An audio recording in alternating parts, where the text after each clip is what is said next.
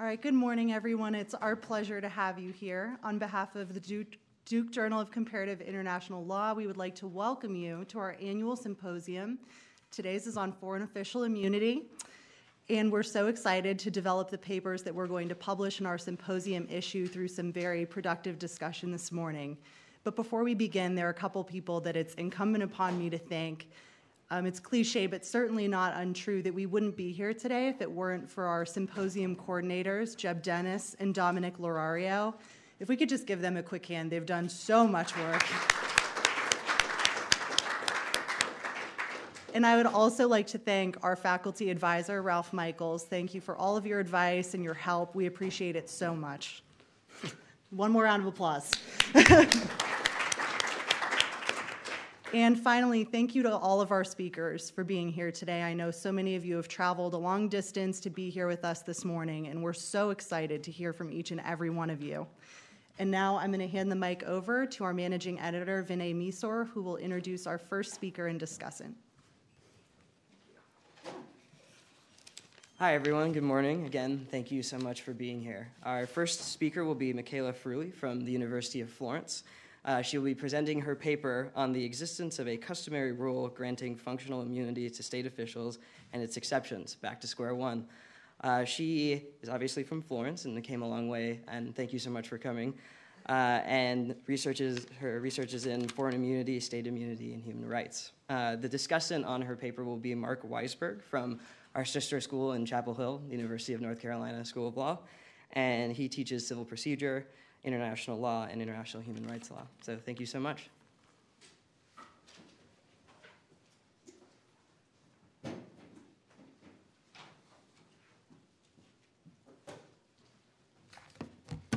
So good morning to everybody. And that's my turn to have thanks, to say my thanks to the Duke Journal of Comparative International Law for this invitation. It's indeed a great honor, and I'm even opening the conference, and a great pleasure to be here today and with such distinguished colleagues. I very much look forward to hear comments, of course, on my reflections, but also to hear the presentations by colleagues. So I'll start right away. I know the time is running fast. So why I chose this title, Back to Square One, for the issue of reflecting on the existence of a customary rule granting immunity ratione materie to foreign officials before the jurisdiction of domestic courts.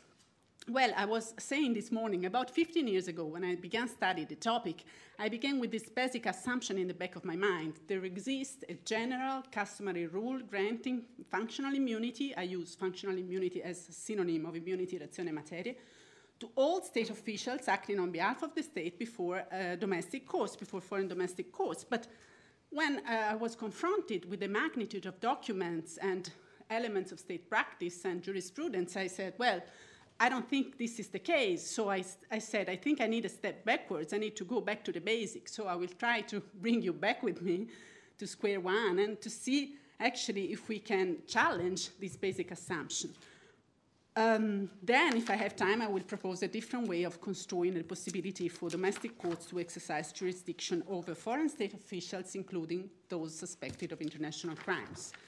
So, what are the basic assumptions when talking about functional immunity? Usually, we have two basic assumptions. The first one, it is acknowledged by many states, by most scholars, I would say still, that functional immunity from the jurisdiction of foreign states cover activities performed by all state officials in their official capacity in the exercise of the function, and it survives the end of office.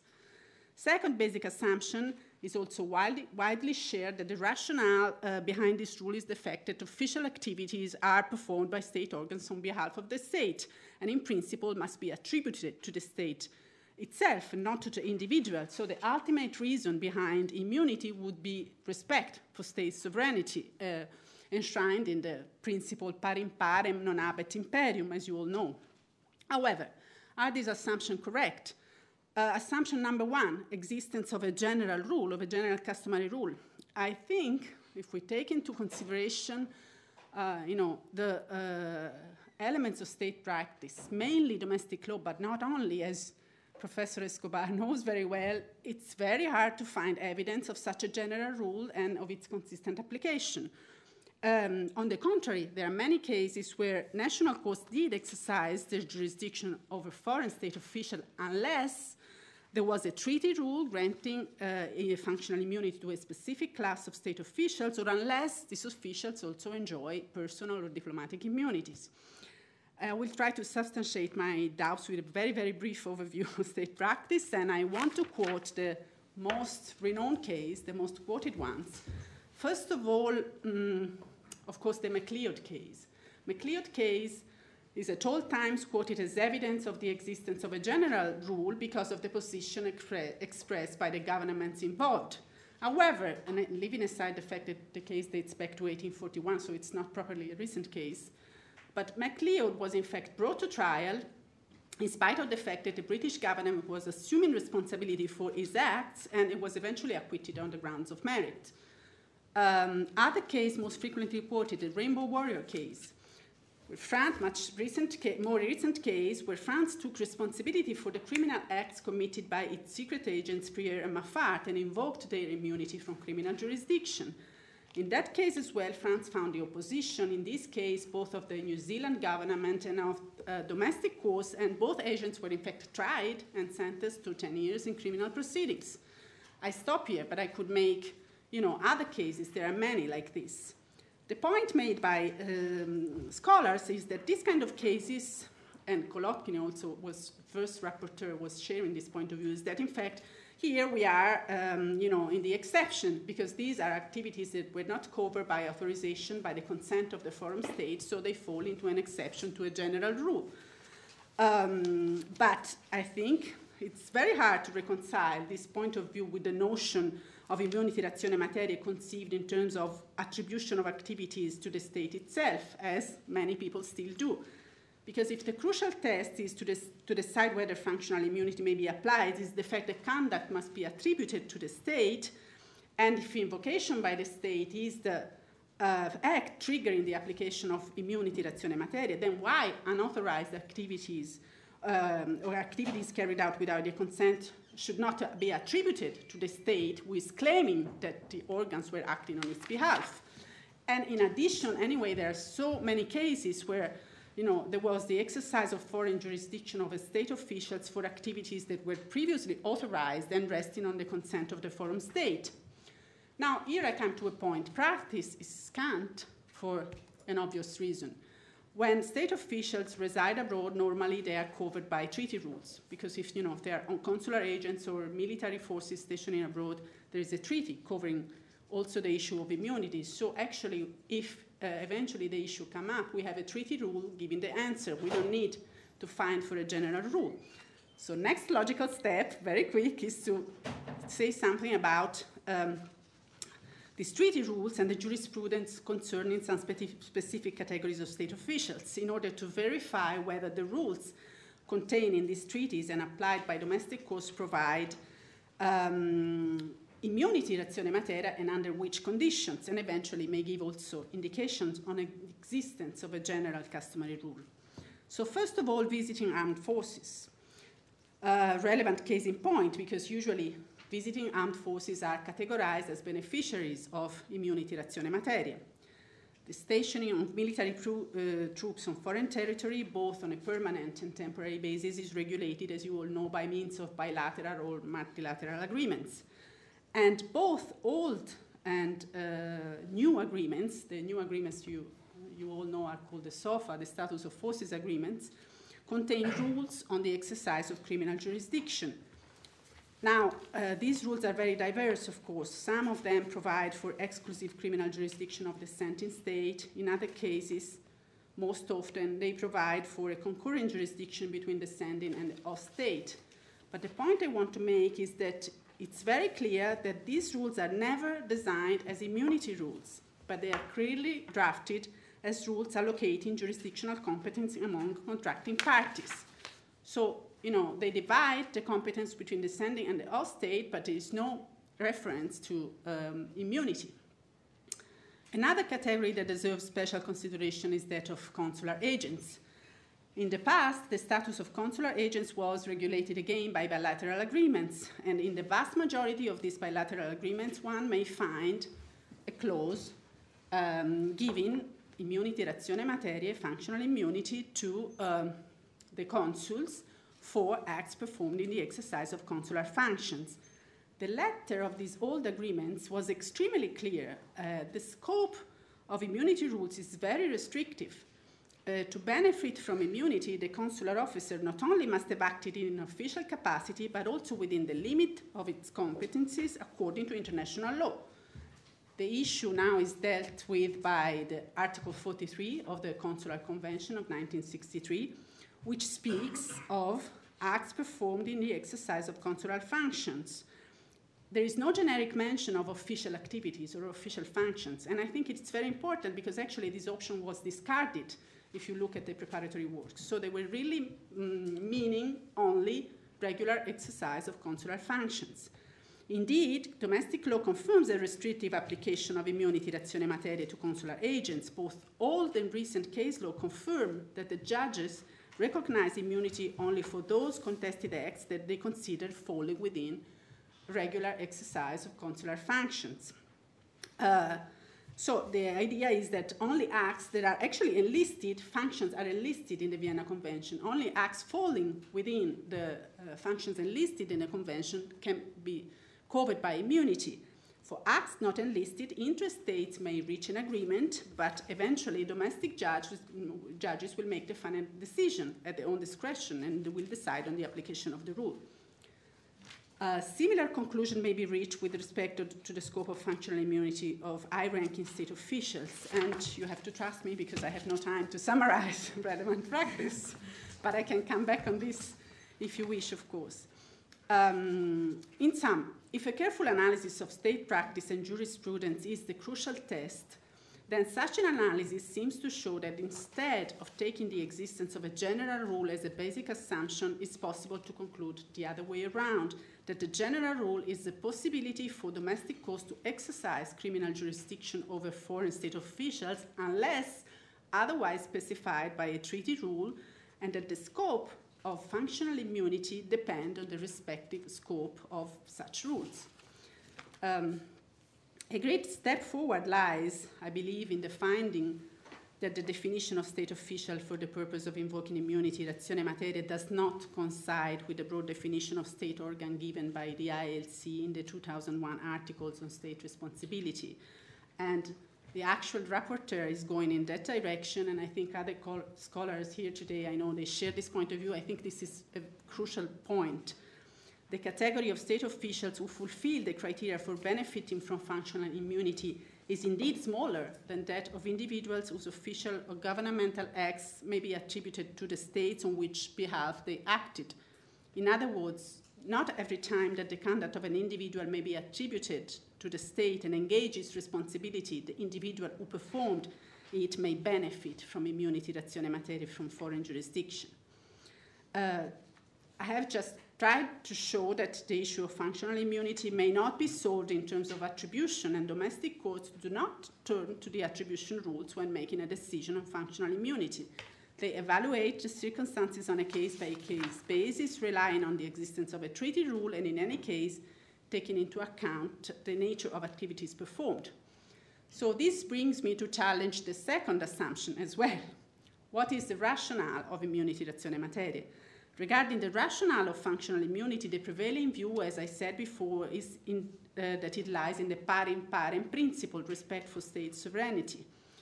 On the contrary, I would like to argue that there may be another and most significant raison d'etre underlying the immunity ratione materie rules in case where they do exist, and that the different rationale also reinforces the conclusion that there is no general rule on functional immunity covering all state officials. From a logical point of view, if we assume that we are dealing with functional immunity, when dealing with functional immunity, we are protecting state sovereignty, temptation to move back to the first basic assumption is very strong. If immunity ratione materie protects the sovereignty of states, indeed it seems that the only factor to be taken into account should be the fact that the state assumes responsibility for the action of its officials invoking functional immunity, and we are brought back to the attribution rules.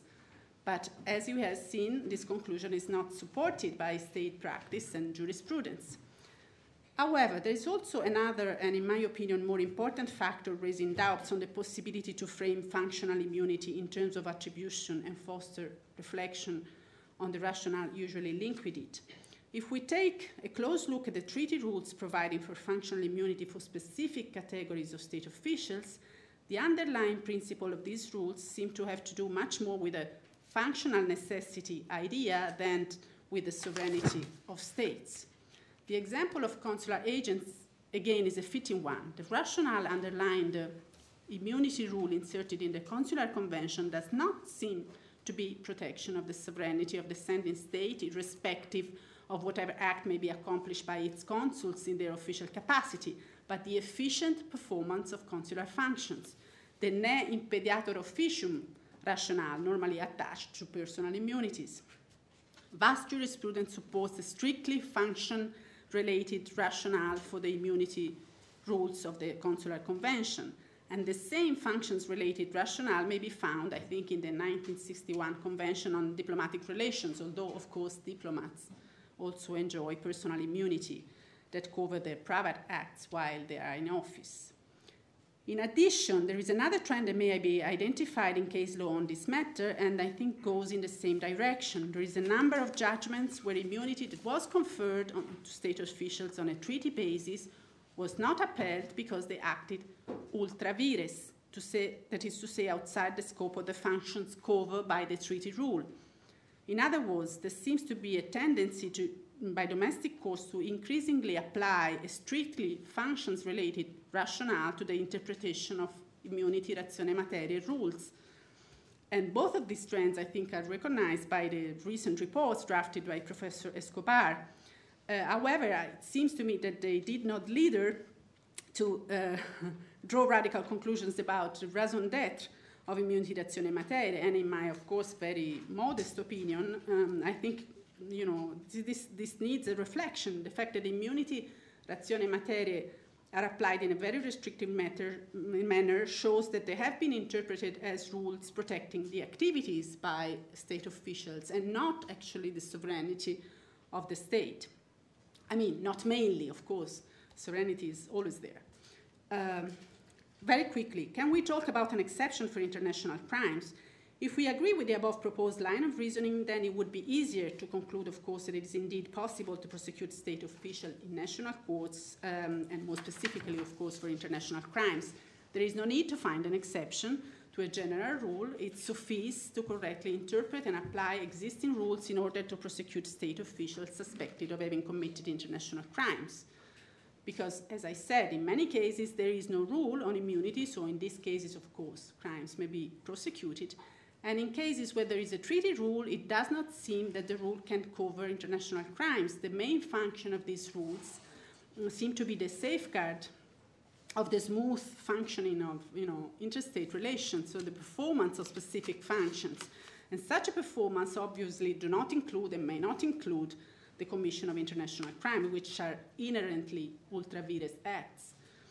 The unavailability of functional immunity before domestic courts for those accused of international crimes would not be, in this perspective, an exception to the rule, but it would be an expression of its correct application. The argument equating crimes with ultra vires act, I think, has many times been misunderstood. So a few words here. Saying that grave crimes are ultra vires acts does not mean that they are non-official or non-sovereign acts. They may well be committed under the color of authority, precisely abusing of one's official role. It simply means that they cannot be included in functions legally entrusted to state officials and in some cases covered by functional immunity rules. It also means, incidentally, that in any case the state may not be absolved from its responsibility because there are criminal proceedings against its officials. More in general, when dealing with immunity of state officials and international crimes, I think it's particularly misleading to frame the issue as a matter of exception, once again, also for logical reasons. In the case of international crimes, the dual attribution of conduct to the state and to the individual is regulated by international rules, so that both kinds of responsibility arise at the international level. The emerging of individual criminal responsibility on the international plane renders possible a dual attribution at that level. And on that account, national courts may, and sometimes are obliged to, prosecute those suspected of international crimes irrespective of their official position. International criminal responsibility for certain grave acts may be adjudicated since early days at the national level, and rules establishing it would be, I think, meaningless if any kind of rule on functional immunity could hamper the application. Needless to say, most serious crimes are very seldom committed by private persons. National courts are indeed, I would call them the natural judge for these cases, and often the only viable option. Not surprisingly, the cornerstone of the international criminal court system is complementarity, and its best chance to be an efficient tribunal actually lies on the will of states to prosecute at the national level. Few concluding thoughts, very brief, on what we could say about immunity in civil proceedings. Of course, I have been focusing, as the rapporteur as well, is focusing on immunity from criminal jurisdiction. But I think the same conclusions could be reached for immunity in civil proceedings, and here I disagree with the conclusions reached by most scholars. And most scholars say that immunity always applies in civil proceedings, and we have been, we have seen judges actually upholding immunity in civil proceedings. We all know the cases before the UK courts. But to my mind, I think, I don't know, maybe because I come from a civil law background, in my country we have the Constitution des Parties Civiles, the adhesion process, so it's very artificial to think of two separate solutions for the question of immunity depending on whether the complaint against officials filed before a civil or a criminal court. In common law countries, of course, you have separate proceedings. So I may be biased, but I think a different solution for civil and criminal proceedings is inconsistent, and it brings us back to the question of attribution as the pivotal one around which the question of functional immunity must be solved. If we abandon the idea that functional immunity is a substantive obstacle to the exercise of jurisdiction, then why should it be upheld before a civil court? As it regards international crimes, if they may be, if they may not be covered by, functional immunity in a criminal trial, why the same acts would fall under the reach of functional immunity in a civil process? And I'm just concluding with a paradox, because I have finished my time. It has often been said and always recalled concerning the criminal liability of individuals for the most serious crimes that state officials may not hide behind the states. They may not claim to have been just a cog in the machine or to have obeyed to instructions given by others. But if one follows the House of Lords, let's say, line of reasoning in Jones, for instance, and keeps separate, totally separate, the question of functional immunity for crimes in civil proceedings, one arrives at the conclusion that actually the states are now hiding behind the organs, because only the latter, at the end of the day, may be prosecuted before a domestic criminal court or, when available, before an international criminal tribunal. Thanks a lot for your attention.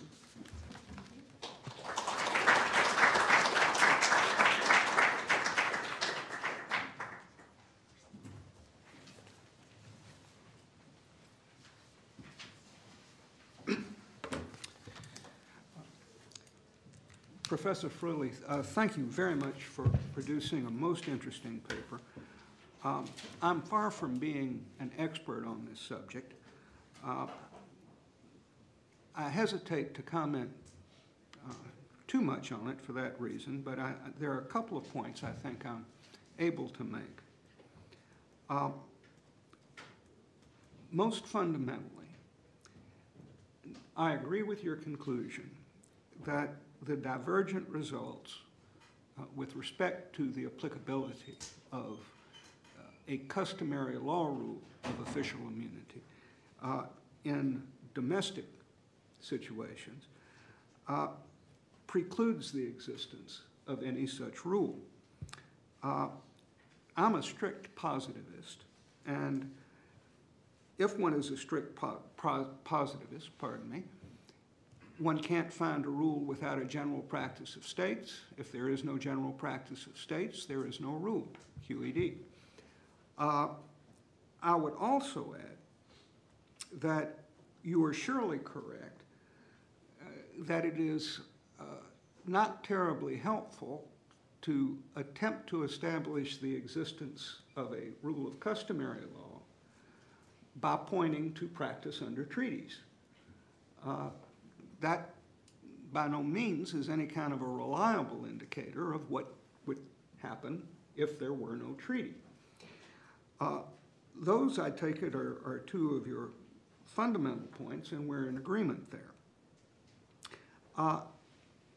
Having said that, there are a couple of observations I think I can make. One, I guess, is simply the great difficulty of finding practice of any sort in this area. That is to say, one has to ask oneself, under what circumstances would the question of a customary law rule based on functional immunity become relevant? Well, in the first place,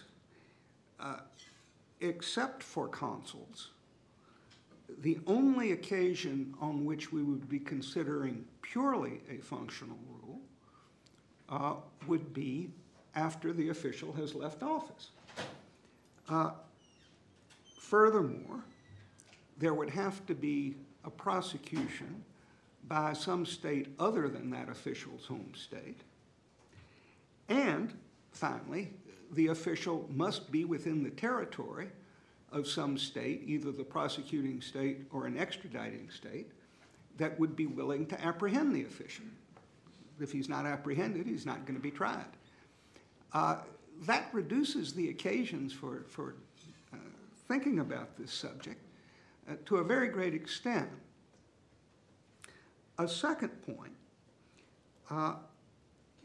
and Professor Escobar has made this point in her most recent report, but I think it is important to keep in mind. It cannot be right to say that the availability of functional immunity depends on the compliance with the domestic law of the state that wants to prosecute. If that were the case, there can never be immunity. You don't prosecute people for obeying the law. Necessarily, the question arises only if there is some suggestion that domestic law has been breached. So that distinction, I think, is an important one. With those two general comments,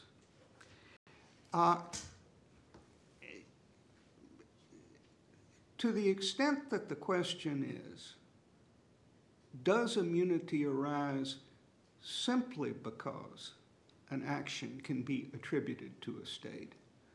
Surely that can't be true.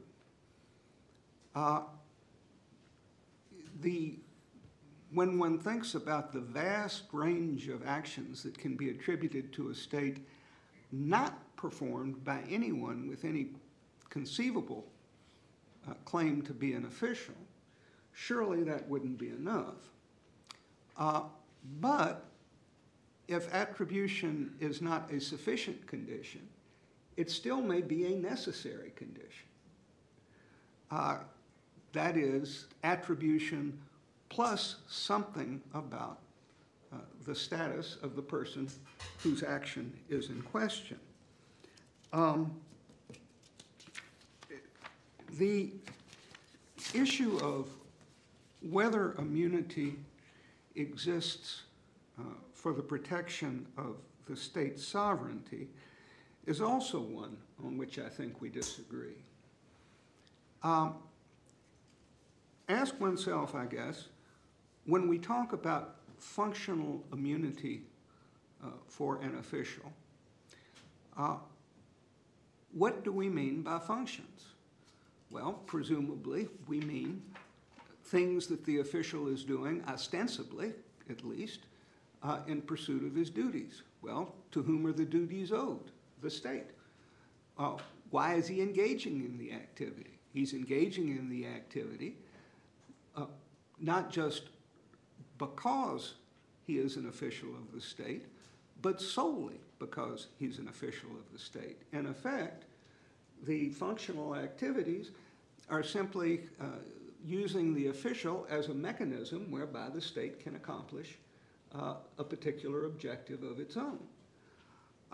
In that sense, it would seem that if one talks about functional immunity, one is more or less conceding that the official is exercising some fragment of a state's sovereignty.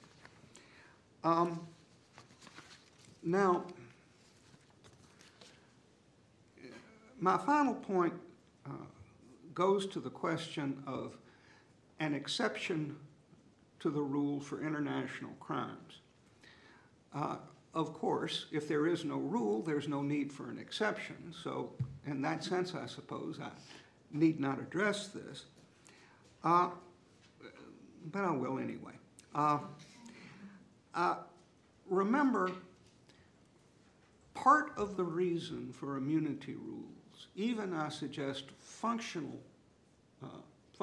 based immunity rules, is to protect officials, even former officials, from bad faith prosecutions.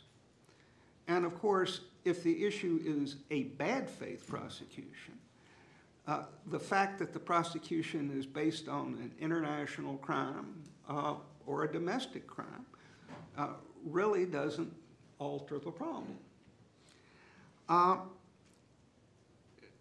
The second point I would make on this is that one has to consider who is affected by the denial of functional immunity with respect to the prosecution of an international crime. On this point, I suspect my views might differ slightly from those of some other people. I am one of those who thinks that it's less important to prosecute perpetrators of international crimes than to halt the perpetration of international crimes. If that means one has to guarantee amnesty to perpetrators to stop the killing, then guarantee amnesty to the perpetrators. It's more important to keep people from being killed than for punishing somebody for acts that in any event cannot be undone.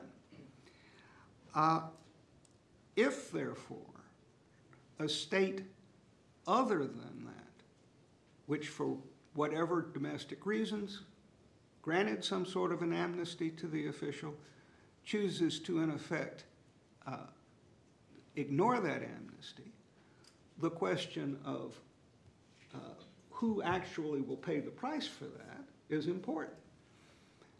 Now, of course, I do not mean to say that such prosecutions inevitably are going to destroy some sort of a settlement. The Pinochet case, I think, is a good example of both points. When the question of Pinochet's extradition arose, there were tremendous fears that extraditing him would lead to great disorder in Chile. In the event, the opposite happened. In fact, it was the occasion for a reversal of Chilean domestic politics. My point simply is that either way, the price is not paid by the prosecuting state, it's paid by the state where the crimes were committed. And that then raises the question, once again, of what state ought to be in a position to, in effect, upset that arrangement. Well, I think I've gone about as far as my limited knowledge permits, so thank you very much.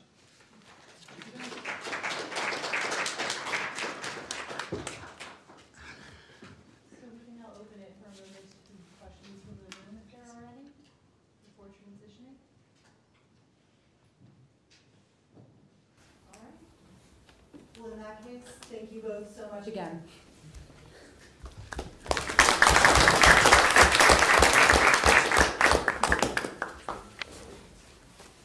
Can you help us set up the PowerPoint? Yep. If anyone needs coffee, now would be great. Give them an opportunity.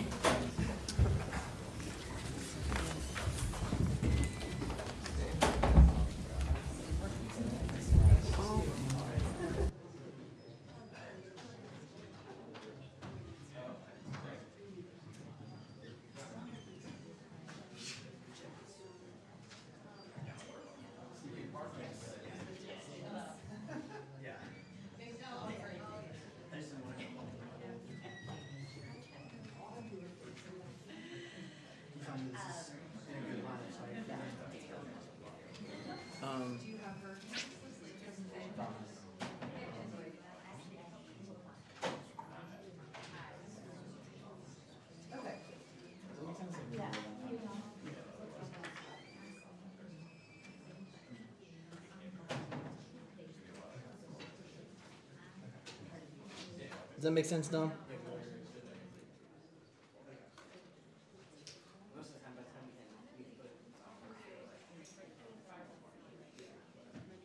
Oh, we need the PowerPoint.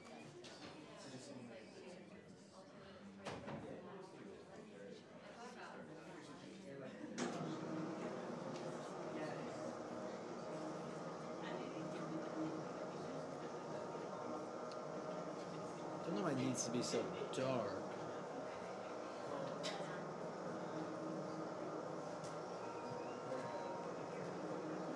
I'm gonna grab Professor Vandenberg and show her stuff.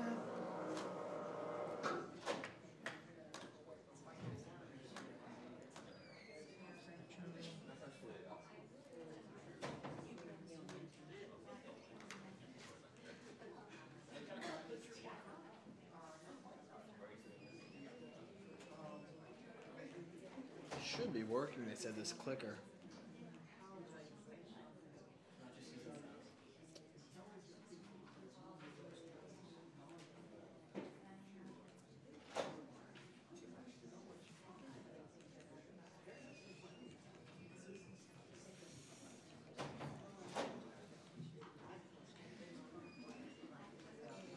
Annoying. The mouse works. I just want the clicker to work. Oh, maybe that's it. Will it work if it's up here?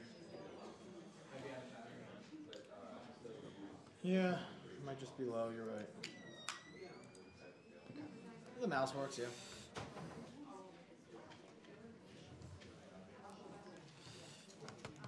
We'll go see if they have another clicker somewhere. What's wrong with this one? It's not working. Okay, so they have the mouse right now. This works, huh? If we can just have them use the mouse to click. Yeah, mouse, and then you have Yeah, I don't think we need to worry about another clicker. so just introduce name, little bio, then their paper, and Yeah, then so this at professor. 9:50, we should like hearken everyone to sit down. And Don would like-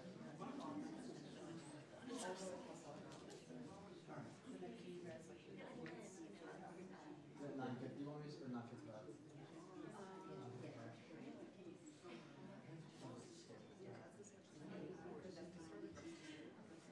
I'll introduce it like 9:50.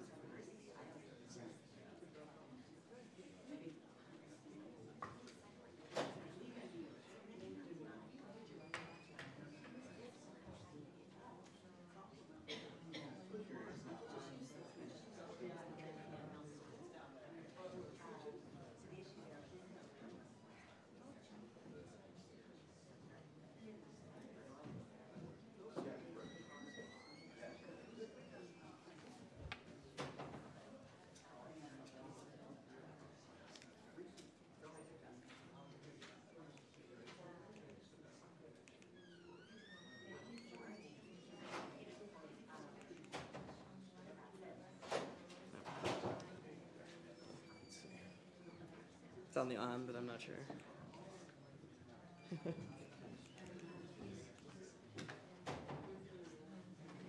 one's taken the receiver.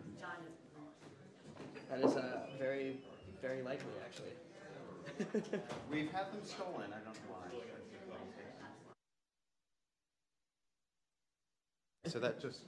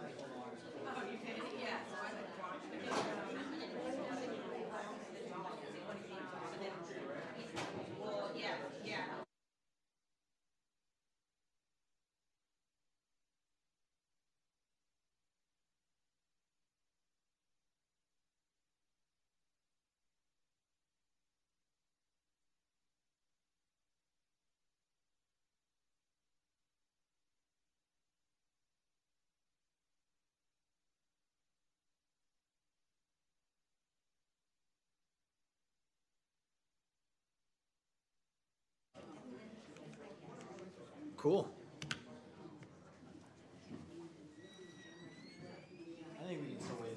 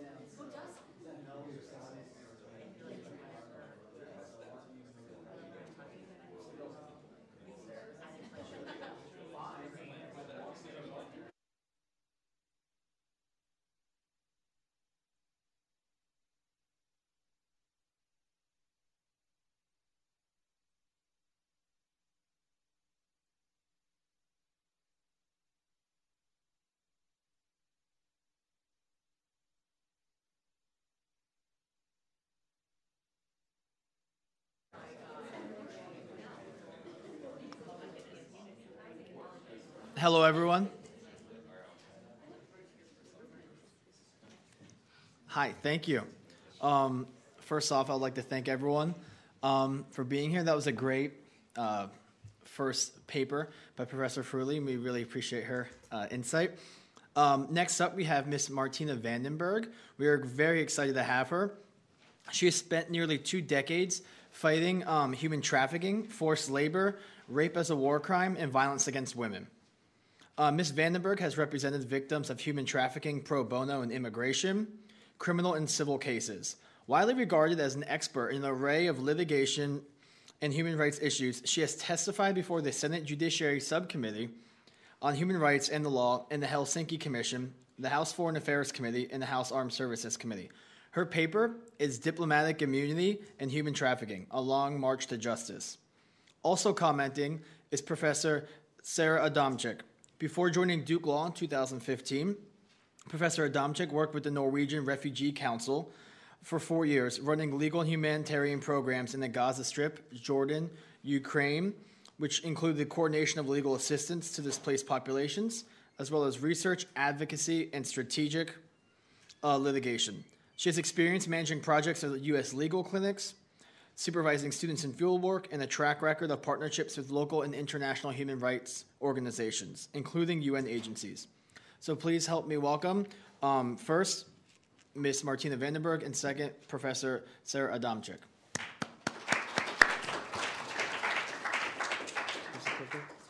That's the laser pointer, and that's back. Okay, perfect. Thank you. Thank you so much. It's a tremendous honor to be here, and particularly an honor to speak at Duke Law School because I am not an academic. I am, as you heard from my bio, completely a practitioner. So I don't study these issues. I actually litigate these issues in court and train other lawyers, particularly in Washington, D.C. and New York, to litigate these issues. And so what I want to talk to you about today is actually the collision between the beautiful law of which you spoke and the realities of both litigating and then running into troublesome political considerations on the ground. So I'd like to start actually with a case that is, as we say, ripped from the headlines. How many of you know about the Cobragati case? Yes.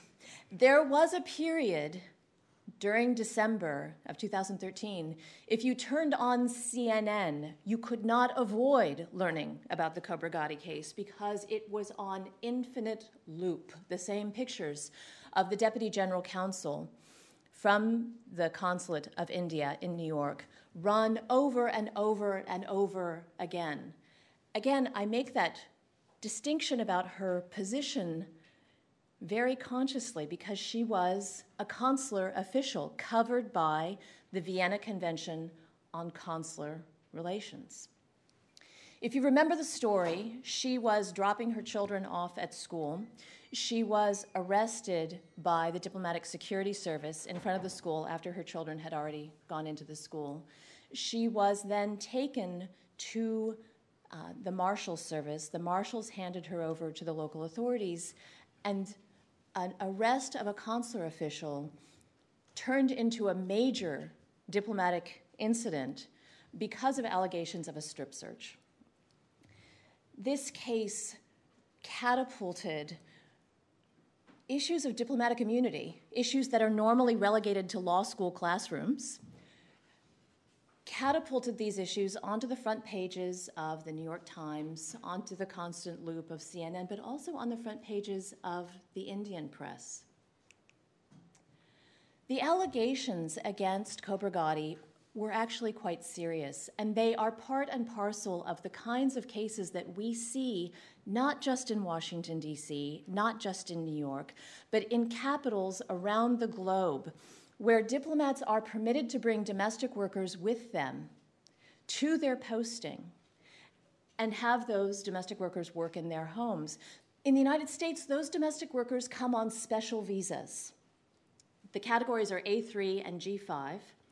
Generally, domestic workers who come with full diplomats with full protection under the Vienna Convention on Diplomatic Relations, generally those domestic workers come with A3 visas. What's interesting here is that Khobragadi had done something that most diplomats, frankly, are too bright to do. She had issued 2 contracts in writing. For a federal prosecutor, this was a slam dunk. For a federal prosecutor, it was like shooting fish in a barrel, because one contract for the domestic worker was issued to get the visa.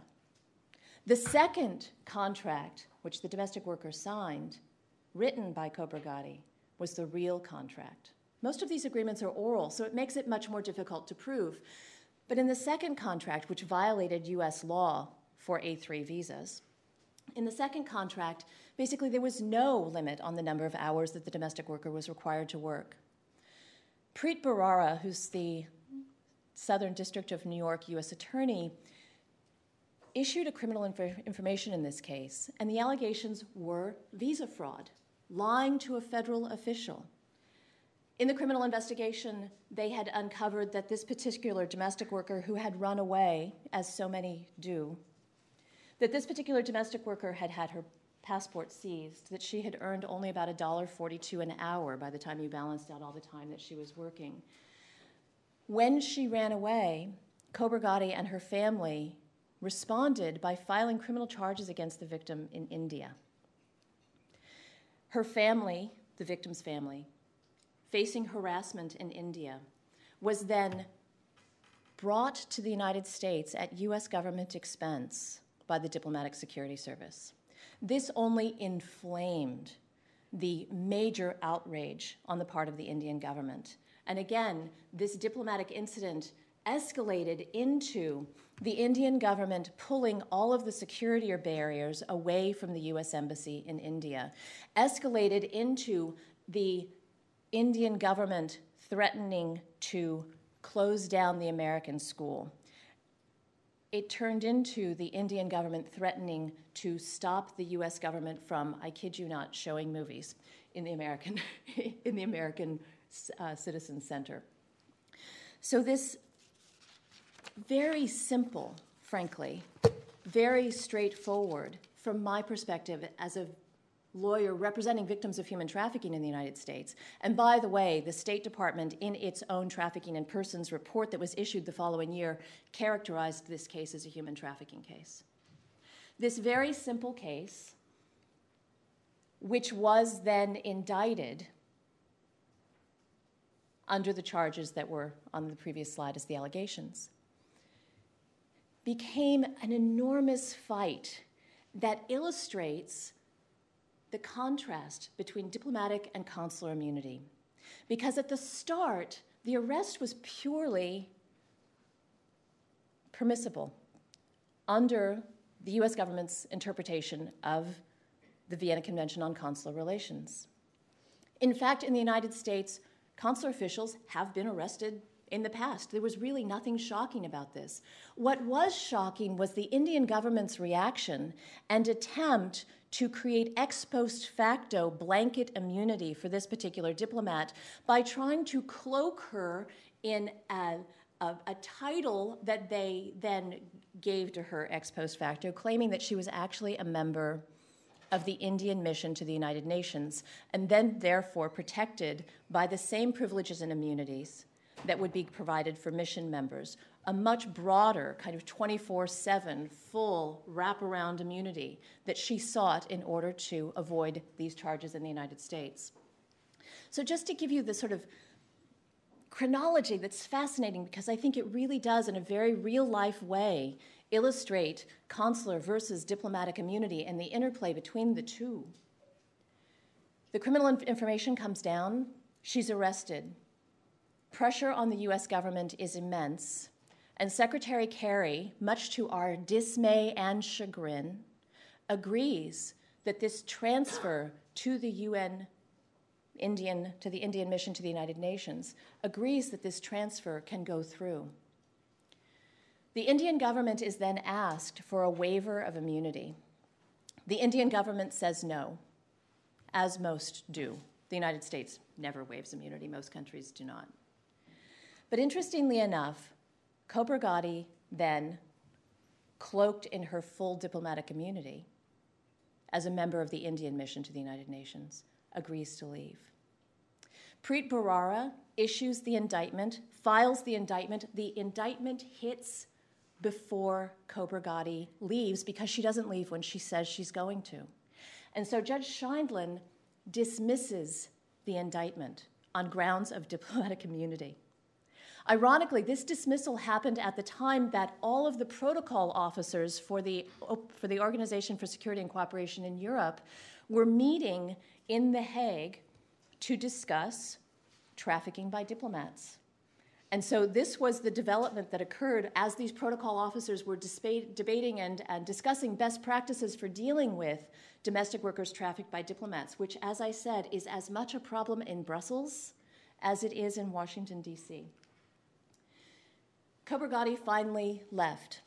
Tremendous pressure was put on the Department of Justice, frankly, by the advocacy community to reissue the indictment. The indictment was refiled, exactly the same indictment, but now, because Cobra Gotti was gone and no longer enjoyed immunity, and no longer enjoyed residual immunity, which I'll discuss in a moment, for these particular alleged crimes, when the indictment was refiled, it remained in place, not dismissed. So Cobra Gotti is now the equivalent of an international fugitive. She cannot come back to the United States. She would have to face these charges. Nor is she probably going to go to any other country where the United States would ask for extradition. While for many of the academics in the room, the Bible and the treatise is Denza or some other, for law enforcement officials on the ground who are handling these cases, the Bible actually comes from the Office of Foreign Missions. And this is a very useful document, I think, particularly for students to look at, because it has pictures of the various license plates, it has pictures of the various driver's licenses, in order to educate law enforcement officials, judges, and prosecutors in the United States about what to do when someone comes forward and claims diplomatic immunity, which, frankly, people do very frequently. And so we've had a number of cases now with Saudi princesses and others who, when the police approach, also, ironically, in domestic servitude and trafficking cases in some circumstances, when law enforcement approaches, the Saudi princess says, "Oh no, I'm covered by diplomatic immunity," which causes particularly local law enforcement officials to recoil in horror and terror for fear that they might offend the State Department and get their hands slapped. But diplomatic and consular immunity, again, the two treaties that I deal with as a matter of practice are the Vienna Convention on Diplomatic Relations and the Vienna Convention on Consular Relations. And ironically, those two treaties have an enormous impact on whom we can sue and whom we can sue later, whom we must wait to sue. My job is all about patience. But before I get to lawsuits, let me talk about criminal cases, because there have actually been criminal cases brought in the United States on trafficking grounds, on exploitation grounds in our federal courts. So here's the Cobra Gotti case, which we've already talked about. Another amazing case currently pending is a colonel from Qatar who was indicted in the Western District of Texas after a domestic worker fled his house and was found walking around a U.S. military base, was picked up by military police, and this case was actually, the Hamoud case was actually indicted as forced labor. 2 women in the house. The allegations were that these women were held in a form of domestic servitude and trafficked into forced labor. That case is still pending at the moment. Although if you want some interesting reading, the hearing from the actual plea agreement hearing is worth a read. But again, other cases, the Penzato case, the Italian consul in California alleged to have exploited, mistreated a domestic worker. This case also includes allegations of sexual assault, and which we, unfortunately, in the domestic servitude cases, see quite frequently. That case pled out, but again, there was restitution ordered. Restitution essentially means an admission that there were back wages that were owed as part of the plea deal. The Tolan case is a particularly troubling case. This was an Egyptian national who actually worked for the UAE embassy. He had an A3 domestic worker, so one of the domestic workers assigned to diplomats. But in this case, the defendants departed the jurisdiction. What's interesting about these cases is all of these individuals, with the exception of Soberon, all of these individuals only had limited functional immunity. The difference is Soberon. He was the ambassador of Mauritius to the United Nations, and his country waived his immunity, we believe at his own request. Again, the logistics of this, for those who had to learn this the hard way, as I did, I had to learn this through practice rather than through study. What happens as a general matter is if the Department of Justice or another law enforcement agency or prosecutor determines that they would prosecute this case but for diplomatic immunity, then they speak to the Department of State. And in theory, at least, the Department of State has no alternative but to go to the sending state of the diplomat and request a waiver. Again, as I said before, the waivers are almost never accepted, almost never granted. But in the Soberon case, the victim from the Philippines, the defendant from Mauritius, he pled guilty to essentially wage theft, and the restitution ordered was $24,000. Again, when there's restitution, it is generally an indication that fair wages were not paid, because restitution is designed to make these particular victims whole. But as you can see, I'm not a federal prosecutor. I'm a civil litigator. And I'm a civil litigator who's a human rights lawyer who fell into questions of diplomatic immunity by virtue of the fact that the defendants I was asked by my clients to pursue and to sue in federal court happened to be diplomats and people protected by some sort of functional immunity in other cases, some World Bank employees and others. Trafficking victims in the United States can bring federal cases. What's interesting about this is the Human Trafficking Pro Bono Legal Center, the organization where I work, we track every federal case in the United States. We have a database both of every criminal case brought on grounds of trafficking since January 1st, 2009, and every single civil case brought in the United States. What's interesting about the civil cases, if you look at them closely, is that of 154 total cases brought by plaintiffs in the United States, which is no easy thing to do for a trafficking victim to find a lawyer and bring a case, of those 154 total cases, 25 of them were brought by domestic workers against either diplomats or against those with other forms of functional immunity, either consular immunity or immunity by virtue of the fact that they work at an international organization like the United Nations, the World Bank, or the IMF. So just to take a step back in time, to go back to square one, as you said, we, as litigators, beat our heads against a wall because of a lack of legal creativity. We were stuck in an analysis of the Vienna Convention on Diplomatic Relations, which was unsuccessful, but we frankly could not see a way around it. The Tabion case is a landmark case, and I don't mean that in a positive way from the perspective of a litigator. The Tabion case involved the first secretary of the Jordanian embassy. Tabion, who was his domestic worker, had filed a lawsuit alleging false imprisonment. She had alleged that she was threatened with deportation if she ran away. She threatened that she was paid 50 cents she alleged that she was paid 50 cents an hour, forced to work 16 hours a day, given no days off, not allowed to leave the house. The Jordanian First Secretary and his wife did what diplomats do, frankly. They filed a motion to quash service and a motion to dismiss the entire case. Unfortunately for this particular individual in the Eastern District of Virginia, the courts agreed and read the Vienna Convention on Diplomatic Relations as forcing the court, with regret, to dismiss the case. Now, what was the analysis? The analysis was Tabion's lawyers had argued that this particular criminal activity, that this particular activity of trafficking or exploiting a domestic worker fell into one of the exceptions. So here, a diplomatic agent has total immunity, as has been said, from criminal jurisdiction of the receiving state, but there are exceptions to civil jurisdiction exclusion. And so the lawyers had basically argued that based on Article 31(1)(c), they had argued that having a domestic worker was commercial activity, and that this particular diplomat was engaged in commercial activity, an exception to the Vienna Convention, and therefore this case should be adjudicated as a commercial activity exception case.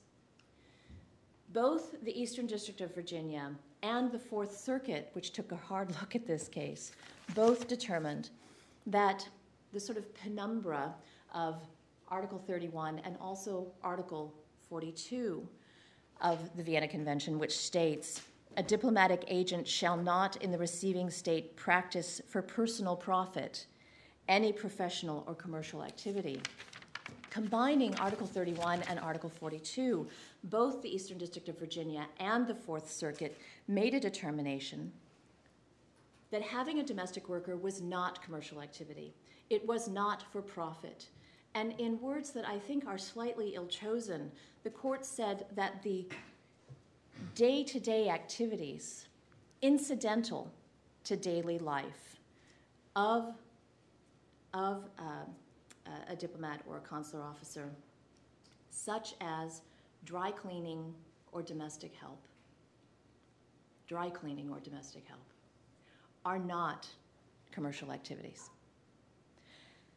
We tried, as litigators in multiple cases, to maneuver our way around the reasoning, the dry cleaning and domestic help reasoning of the Fourth Circuit and the exclusion of these cases from the commercial activity exception. And we failed, and we failed, and we failed, until happily the State Department came along and told us what we were doing wrong. The State Department intervened in two cases. One was the Boanen case, which was a civil case brought against the Philippine ambassador to the United Nations. But the more important case that went to the Second Circuit was Swarna. And the Swarna case was enormously important because the State Department's intervention, and this intervention was done by two brilliant lawyers in L, Susan Benda, who does diplomatic law in L, and Harold Coe, who happened to be the L at that stage. The brief for Swarna essentially argues that while diplomats enjoy full wraparound immunity in situ while they are at post, when they leave, their immunity shrinks to just residual immunity. The residual immunity that they bring with them when they go home or when they go to their next post ceases at the moment he leaves the country, or she, as the case of Cobragati illustrates. Cobragati was indicted because it ceased at the moment she left the country, or on expiry of a reasonable period. However, with respect to acts performed by such a person in exercise of his functions as a member of the mission, immunity shall continue to subsist. So we could not possibly sue Cobragati for something that she did as part of her newfangled functions at the UN in the Indian mission. It's a slightly different treaty, but it's the same idea. But now when I meet with defense attorneys who are defending diplomats, and when they walk into my office and they say, we're not covered by this law, we have total immunity, we're filing a motion to quash and dismiss tomorrow, what I say to them is, I've made a binder for you. Here is the binder. It has the Swarna case, it has the U.S. government intervention, it has the Boannon case. I shove the binder across the table and I say to them, you know, number one, I'm working pro bono. Number two, I am like a bad smell and I do not go away. Because at some point, your diplomat will leave. And when your diplomat leaves, dismiss our case. We have good case law in a footnote, but good case law, that the statute of limitations is told while your diplomat enjoys full immunity under the Vienna Convention on Diplomatic Relations. But when your diplomat leaves, the holding in Swarna by the Second Circuit establishes that your diplomat's immunity shrinks to only official functions. And every court that has opined on this has said that raping your domestic worker, sexually abusing your domestic worker, holding your domestic worker in forced labor, threatening her with deportation, falsely imprisoning her, taking her passport, none of those things are part of a diplomat's official functions. And so it does change the defense attorney's attitude slightly after they read these particular cases. All right, let me just talk about, though, how this often works in real life. Real life is a case called Mazengo versus Mzengi. In real life, many of the diplomats simply default. They seem to be under the mistaken impression that their claim to the status of diplomat automatically means that a court sua sponte will dismiss a case. And so they do not obtain the necessary documentation and paperwork from the Department of State to prove up their immunity so that the case will be dismissed. And so some of these cases actually end in default judgments. The Mazengo case was a case where a woman was held for 4 years, paid nothing, held in the house, not permitted to leave. In addition to doing all of the domestic work in the household, she was also cooking for the illegal catering company that the family was running out of their home. So we actually did have a good commercial activity exception argument in this case. I think we could have actually gone up to the DC Circuit with a commercial activity argument for this particular matter, because this diplomat, his spouse, was engaging in commercial activity literally for profit, which is so much harder to prove in some other cases. But here, the diplomat decided not to fight and came in only at the last minute, hiring a not very well-prepared attorney to try and undo the judgment after the judgment had been rendered. But what happens in real life is that you end up, frequently, with a judgment almost impossible to enforce. Because Mr. Mzengi, according to an article written in Time magazine about this case, Mr. Mzengi apparently went back to Tanzania after the judgment had been entered and was, according to Time magazine, promoted to work directly with President Kikwete. And so while diplomatic immunity to some extent is premised on this idea that diplomats will be prosecuted at home, not every state has the extraterritorial jurisdiction to actually make that prosecution, although we've now amended U.S. law, so we can. I've spent the last 10 years amending U.S. law to make those prosecutions possible. But there's almost never the requisite political will to prosecute diplomats when they come home. It rarely happens in cases like this. So what happens, again, in real life, when you end up with a judgment against a diplomat who hasn't asserted immunity through incompetent legal representation, but you have a default judgment, what happens? You use all the skills that you learned at Human Rights Watch, right? Sometimes being a lawyer is not about being in the courtroom. Sometimes it's about being in the advocacy community and in the world and in the policy circles. And so we had a full court press and advocacy campaign. Again, these are the sort of extrajudicial efforts to combat diplomatic immunity. Again, none of us as litigators call for the eradication, the elimination of diplomatic immunity. That it would be insane. What we are actually calling for are alternative, much more creative ways to find remedies for people who otherwise have none. So we decided to embarrass the American government because the American government was not doing enough to help enforce the judgment from our perspective. So we requested a hearing before the Inter-American Commission on Human Rights, which was granted. And Zipporah Mazengo, I have to say, a remarkable and incredibly brave woman who was the plaintiff in this case, testified before the Inter-American Commission. And on our side of the table, there were 4 people. On the American side of the room, I think there must have been 30 who had been brought to this hearing to respond to, about U.S. Policy on human trafficking, particularly as it relates to diplomats. But what actually made a difference in the end was that President Obama decided to go to Tanzania. And so we essentially did everything we could to make that trip as unpleasant as possible. And everyone was working on press coverage, and everything broke, frankly, when Dana Milbank of the Washington Post wrote an article for his column saying that President Obama should not go to Tanzania because it would be supporting slavery. And at that moment, the dam broke after years of advocacy on the Hill and with the White House and elsewhere. And there was an ex gratia payment made. And so as an advocate for trafficking victims exploited by diplomats, our strategy now is to try and force governments to make payments to provide a remedy for victims who have been so badly harmed by diplomats of that sending state. I can only say that Tanzania is not the only country that has made an ex gratia payment in similar circumstances.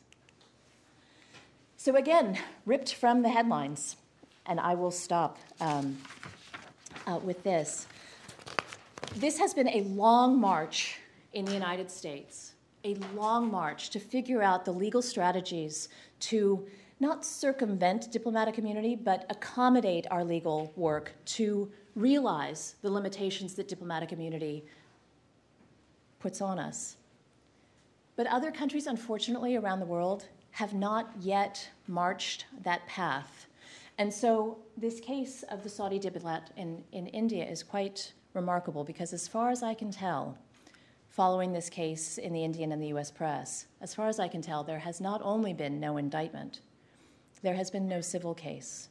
And with neither of those, for these particular victims, alleged victims, there will be no justice. Thank you.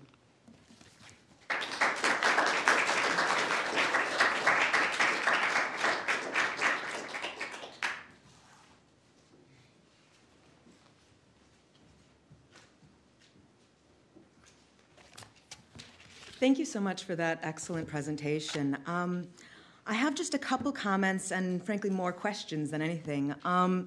You started out by saying this was a collision of law, and for me, too, it's also, I think, a conceptual disconnect, particularly when we're looking at diplomats, those working with international organizations and UN bodies, and working with organizations that have mandates for protection, for human rights, and at the same time, this is happening.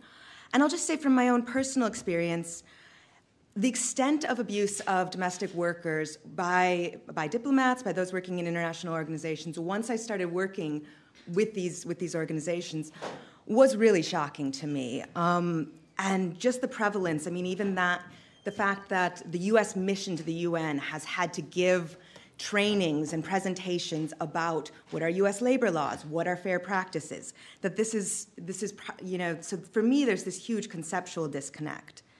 I think also, too, and I think you touched on it, is this power dynamic, too, this huge power dynamic, not just from a diplomat to someone, to the domestic worker, but as you said, the way we talk about domestic work. From the Tabian decision, we don't look at domestic work as a commercial workplace or as a workplace at all, and that domestic work is hidden from view.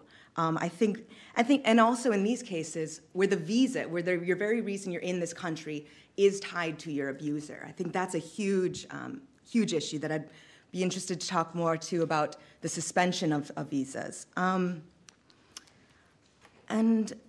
Yeah, I mean, I guess also I'm interested in this immunity, the fact that the Mauritius case was was kind of the exception to the rule, that states have the power, the states are the ones who hold the immunity, they have the power in these cases to waive it. Why is it so rare that the State Department requests it, and why is it so rare that states agree to this waiver?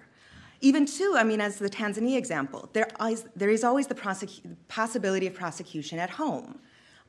Why is that not explored more? You know, your immunity is not going to apply to a domestic prosecution.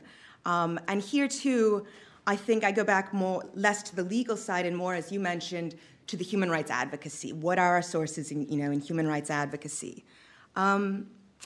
I'd also like to think, I mean, in some of these cases, and I'm thinking particularly from my work experience in Jordan, there's often a third state at play.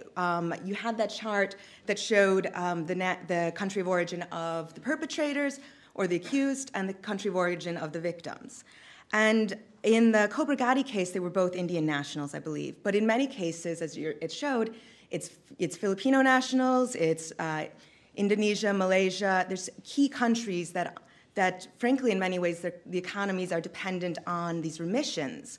The money being sent back. I remember working with a couple victims. They were Filipino working in Jordan on I don't know if it was a similar type of visa, but they approached the Filipino embassy for assistance and were basically turned away. So I don't know if there's been any attempt for advocacy with these countries that these are your nationals, these are your citizens that are being subject to abuse and essentially modern-day slavery. You didn't touch on it as much, but I'd like to also to know a bit about kind of your thoughts on the 2008, the Trafficking Victims Protection Reauthorization Act. I think there are a lot of positive things that came out from that, particularly this power that if there's a credible belief that there's abuse, that the State Department can suspend the A3 and the G5 visas. And if you could speak a bit about whether that has been pursued with India, with any other country, whether that is, whether there is any precedent there, or even, frankly, to make those visas contingent on an agreement that the diplomatic immunity will be waived in a situation of trafficking.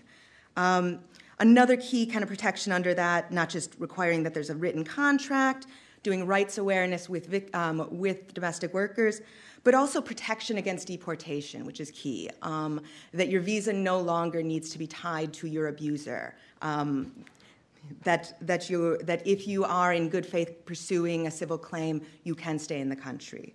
But my general sense, and again, I'd like to hear your thoughts on this, is that the 2008 TVPA did more to prevent than actually kind of creating more avenues for accountability.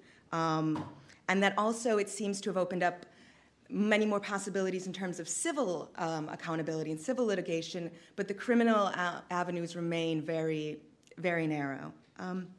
So I thank you very much again.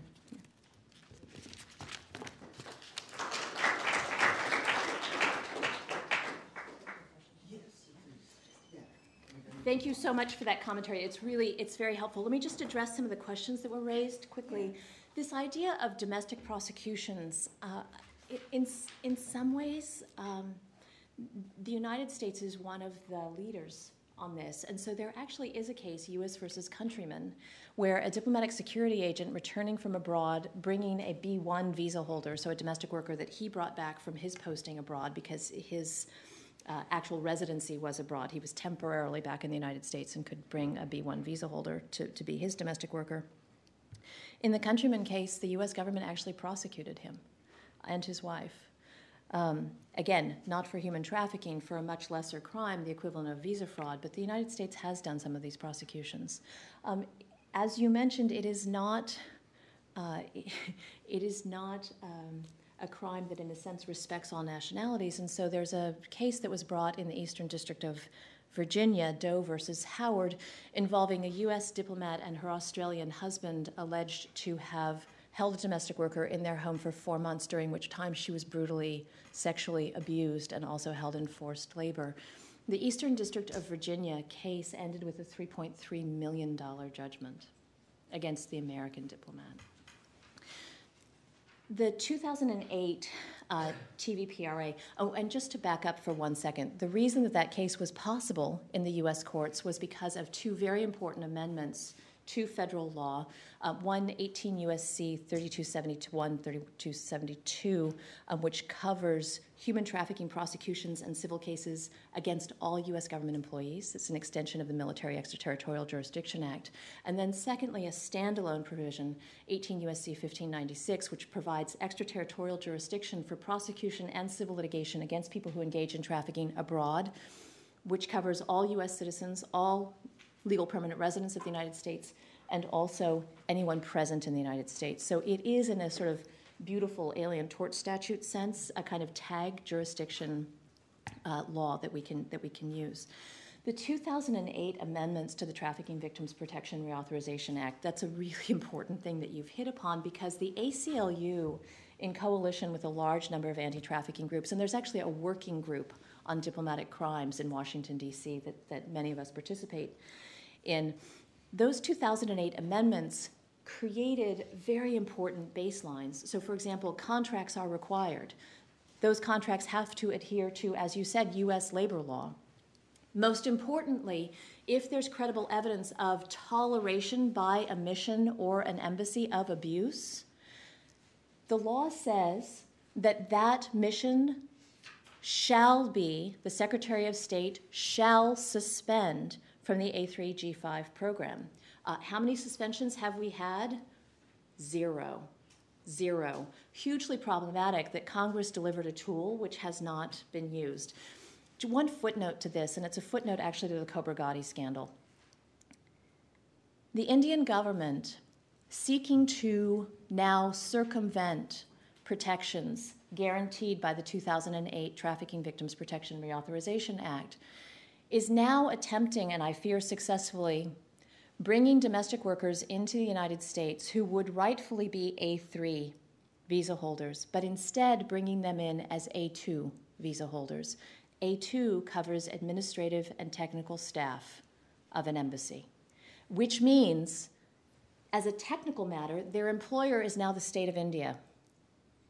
And it's a contract negotiated, supposedly, in the state of India, which means that they are out of reach for civil litigators seeking to protect and assert the rights of those particular domestic workers. It is a pretty egregious violation of a very beautiful edifice of protections that we have spent a decade building. The fact that the State Department is, I believe, allowing the Indian government to get A2 visas is highly problematic. There's a lot of mischief going on here. So I'm happy to take maybe one question. I think I have just a second. Yes, please. Thank you so much for your interesting presentation. I have only a little bit question. You have very well explained that in some of the cases the problem is that it is impossible to execute the judgment because the diplomat or the people in any case is abroad. I mean, it's impossible to do that. In other case, the victim is not able to obtain any indemnification, any damage because of the immunity applies.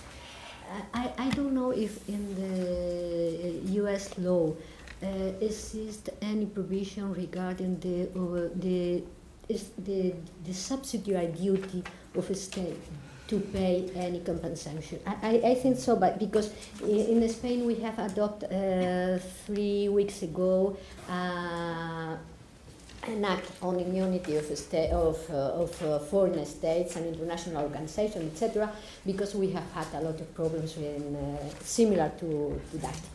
And on the basis of the recommendation of the Conseil d'État, the Council of State, that is the advisory body of the government in the country, and on the basis of the advice of the Council for the Judicial Power, we have introduced a provision, a little provision, but that allow in a certain way the possibility to obtain some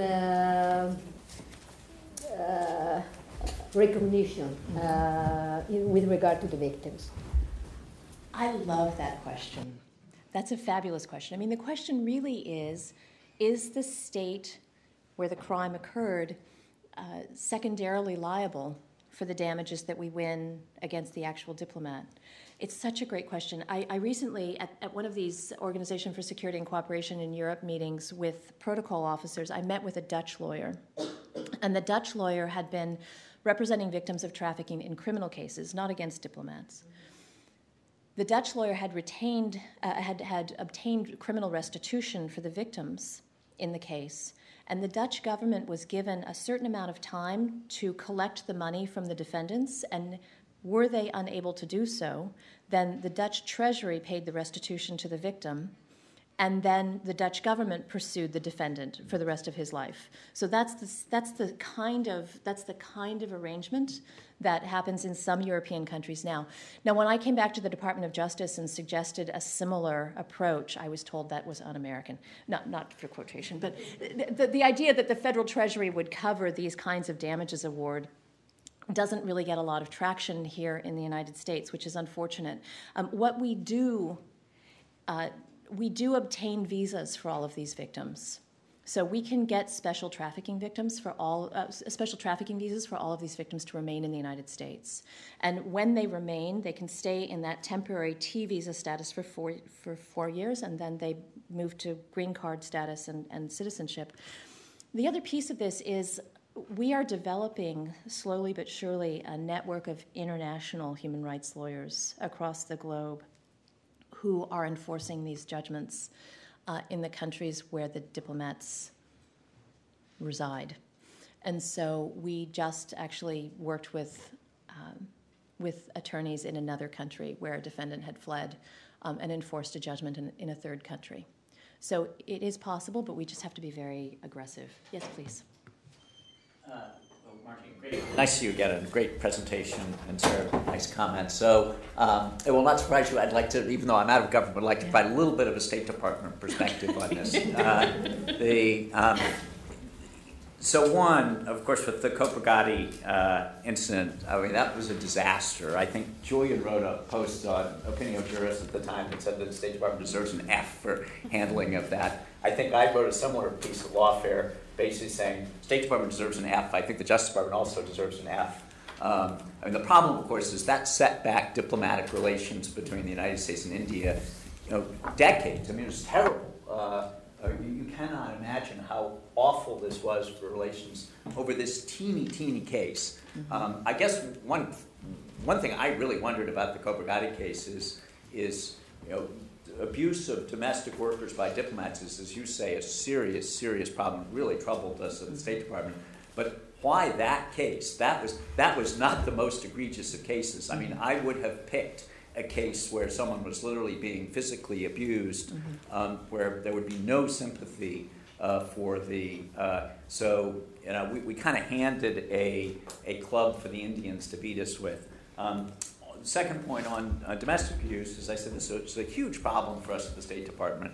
There's so many foreign diplomats who do hire people and then abuse them. And of course, we have not only all the bilateral missions, but then we have the UN. So we have, you probably counted, hundreds of thousands of foreign diplomats in the United States. As you noted, my last year as legal advisor, President Bush did sign the 2008 legislation, which was an effort to try to give the executive branch some tools to do something about this. I'm interested to hear, that they haven't been used. But here's the other side that you didn't mention, and it's going to end up with my question, is immunity, and this is the whole theme of this conference. Immunity is not a favor that we give to other countries to be nice to them. Congress tends to think that, and then they get mad at the State Department about immunity. Why are you giving immunity to all these foreign diplomats? It's all because you like to be nice to foreign countries. That's not true. The reason we have immunity is to protect whom? Not foreign countries, it's to protect us. So if we start chipping away at immunity, then American diplomats around the world are tremendously exposed. That's why we have the Vienna Convention on Consular Relations, the Vienna Convention on Diplomatic Relations.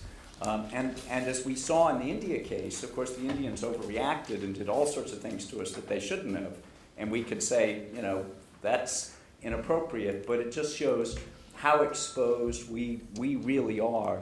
So, the problem then, if you're the legal advisor or the secretary, you've got to balance all these different interests. And you might not agree with this, but if you're the secretary or the legal advisor, your first priority has got to be to protect your diplomats around the world. These issues are also important, but we cannot run a State Department if our diplomats do not have immunity around the world. So therefore, how do you balance these two important equities?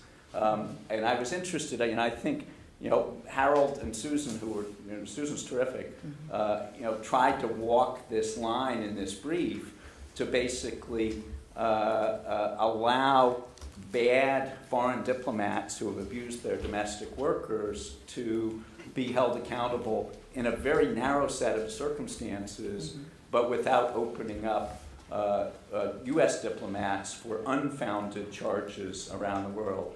So I'll sort of end with this question. Is completely understandably, we're kind of giving the perspective from the advocacy community. Right. I would hear from the advocacy community on any number of issues, not just this one, and I would say, I hear you, I agree with what you're trying to achieve. Please put yourself in my perspective where I've got to balance, different things. Of course, the role of the advocacy community is not to be, is basically to just push, right. Because if you start compromising with us, you've already moved the bar over. So, but I'm gonna ask you now. Put yourself in, my former position. My job is not just to hold accountable, bad people like this. My former job was to protect the immunity of diplomats around the world. So, how do you balance those two equities? Well, so I do appreciate this perspective, and it's actually why the Swarna decision and the Swarna intervention is so excellent, right? Because again, there is a class of advocates, there is a group of advocates, and you occasionally read law school notes advocating elimination of diplomatic immunity. I've also heard high-level diplomats talk about the merging of consular and diplomatic immunity so that you would have only one Vienna Convention. I actually have no fundamental philosophical objection to the way that diplomatic immunity operates now. I think we have found a way not to chip away at it, but to interpret the treaties in a way that is ethical and I think legally correct, so that our efforts to hold bad actors accountable can still coincide with your efforts to protect U.S. diplomats. I completely understand that. I understand that perspective. But let me just throw a curveball at you, because I think India was so badly behaved in this particular incident. And when the shoe was on the other foot, let's talk about this incident with the allegations against the Saudi diplomat who had allegedly committed rape against 2 Nepali domestic workers in his home. What happened? If you read closely, what you realized was the Indian police went into the diplomat's home and rescued the 2 Nepali women over the screams, objections, and horror of the diplomat's family, also in the home at the time of the arrest, a home which under diplomatic law should have been inviolable. What the U.S. did by arresting a consular official is nothing compared to what the Indians did by entering an inviolable home of a diplomat who was sitting, a representative of the Saudi government. And so, frankly, if Saudi Arabia behaved as India did, Saudi Arabia would currently be removing security barriers from the embassy of India in Saudi Arabia. There was so little. I think India is a poor example to base future policy upon, because it is not an actor, I think, dealing responsibly with these issues of immunity, particularly as this invasion of inviolable space illustrates. No disagreement from me on that. Yeah. Thank you.